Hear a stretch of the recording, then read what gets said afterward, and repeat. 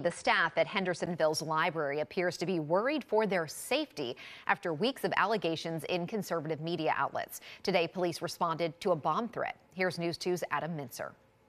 Tonight, the Hendersonville city mayor is linking a bomb threat to the public library to Fox News' coverage of a children's story hour held there 2 Saturdays ago. And we're now learning that this wasn't just one threat. They appear to be coming from all over the country, leaving library workers worried for their safety and their family's safety and asking for an increased police presence. The story hour was hosted by Christian actor Kirk Cameron to promote his new children's book. After the event, Cameron went on Fox News and said the Hendersonville library didn't originally want him there and were, quote, as kind to him as a hornet. He also claimed 50 libraries have not let him read his book despite hosting drag queen story hours in the past. Online, people were saying the library staff need to be fired and claimed the staff tried to suppress Cameron's First Amendment rights.